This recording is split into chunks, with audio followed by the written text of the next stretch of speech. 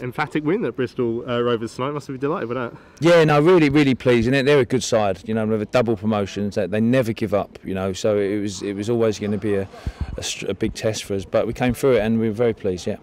You had the source of a couple of an injury to Declan Rudd in particular today. Dylan Phillips steps up, makes his first league appearance. Some very crucial saves at 1-0 today. A big day for him today. Absolutely, I was really pleased for him. He's got a lot of attributes. Obviously, Declan's #1 goalkeeper for us, and he's, you know, for me, he's one of the best in the league, or the best in the league. So he's had big shoes to fill today, and he done very well. Not often you see a team score 5 away from home. Your attacking play must have greatly pleased you today. Absolutely, yeah, 100%. I mean, the thing is, there's been games early in the season. Port Vale away, that could have been 5, and it hasn't happened. And it's a progression. It's a progression. And today, fortunately, we took the chances. A little bit of fortune, a couple of little deflections, but you know, we certainly deserved it. I felt. What do you think has changed over the course of the season, where perhaps chances were being created but not taken early on in the season? Now, more often than not, they're being taken. It seems. You know, you can't put your finger on it. It's just how it is. Sometimes. Other times we've been really unfortunate. We seem to.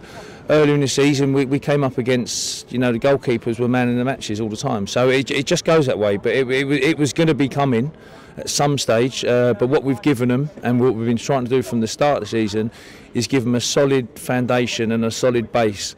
So that when you're not, that's probably why we've had so many draws. When you're not really performing or you're not taking them chances, you're still picking up points, and you've got to respect that point the whole time. So they're working from a solid foundation, a solid platform.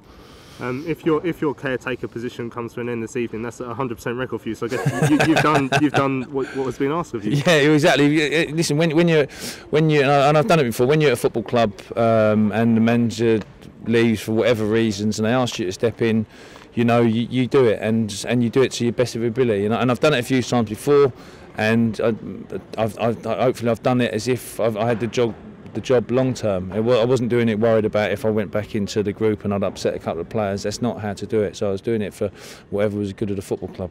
Now, the South London Press this evening have reported that Charlton have offered the managerial role to Carl Robinson. I don't know if you're aware of that or if you know Carl, but if that is the case, would you hoping to put yourself forward to be on his coaching team, or do you not? Yeah, well, we'll have to wait and see. Obviously, I don't think I haven't heard anything. I've only just, you know, obviously his name's been linked with it. I know Carl from playing against his sides and meeting them after games, etc. So yeah, we'll just have to wait and see what happens. And I guess whoever comes in after a result like that, their job will be ever so slightly easier, won't it?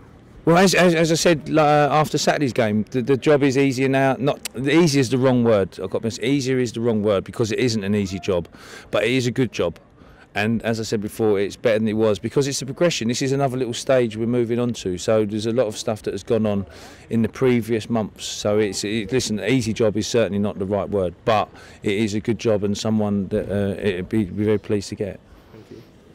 Kevin, we spoke after Saturday and you were delighted with the character of the players that they showed after the turmoil that had gone on the week before to come out and beat Port Vale 2-0. You must be delighted and then some with the character the boys showed tonight. Yeah, I said to them, you know, when you recruit players, and Russell did the recruiting, and when you recruit players and you're in League One, and I know it well, you're recruiting characters and you're recruiting. I actually used the example today, a Tuesday wet night in Bristol. You know, it could be Bury, it could be anywhere, but you're recruiting characters you know you can rely on week in, week out, and we got that. And I asked them for a real man's performance tonight, and that's what we got. You mentioned before, and it was mentioned before, we had injuries to deal with tonight, but you also made a tactical change by the looks of it, where you put Adam Chickson on the left from the start, and at times when we haven't had Holmes and we haven't looked a bit stretched on wide positions, you've tried something different, and he got his goal and had a good game as well. He was excellent tonight, and he wasn't even in the 18 on Saturday. And you know, I've just said to him now, I never have any favourites. It's like, you know, you're in for a reason.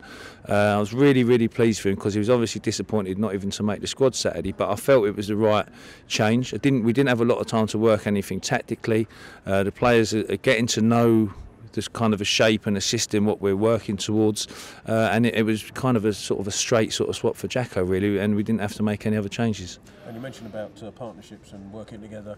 Again, Nicky Jose and Josh McGuinness up front, they seem to be just gelling and finding each other a lot more than perhaps they did at the beginning of the season. And Nicky Jose as well just looks a more confident player.